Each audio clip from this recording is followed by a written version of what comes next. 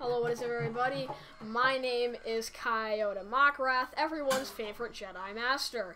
And yes, there's going to be gameplay because unfortunately my Apple device is being currently reset because I have forgotten the password. So right now I'm reading this information off of a napkin, and well, let's just say that I do not have the proper screen capture installed on this new computer yet, so I cannot bring anything into Windows Movie Maker.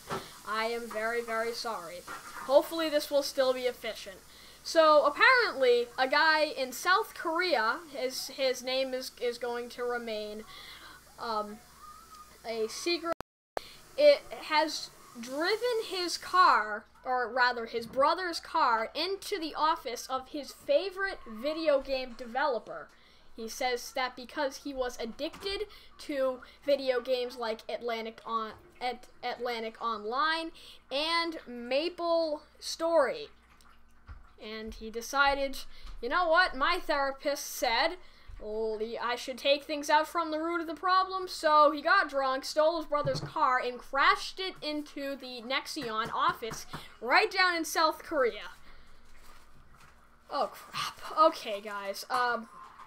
Man, so it's time for me to give my thoughts on this, and let me just say, there are some insane people. Now, I understand that he was indeed under the influence, but still, I mean, for somebody to make those decisions, he must have been thinking on doing some pretty crazy stuff. People don't just make those decisions from completely out of nowhere.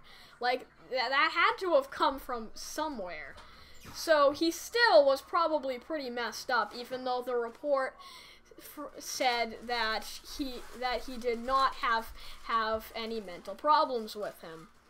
I kind of find that hard to believe. I think he should be diagnosed with something, even if he doesn't have it, just so he can be put away for a little while, because that guy must be pretty crazy. Now, this is kind of like the story of the guy that was addicted to Fallout on steroids, because at least that guy just sued them instead of driving a stolen family member's car straight into Bethesda's office. Like, yikes. Oh man.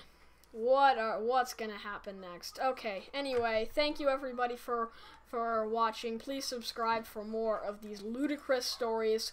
First, I deliver them first before all those other guys. I promise you things will get higher quality once I figure out what game capture will work with Windows Movie Maker. So, you know, the audio isn't as choppy and I'm not stumbling around like a fool, because I'm also trying to focus on a napkin and randomly waving my mouse around in some weird Flash game.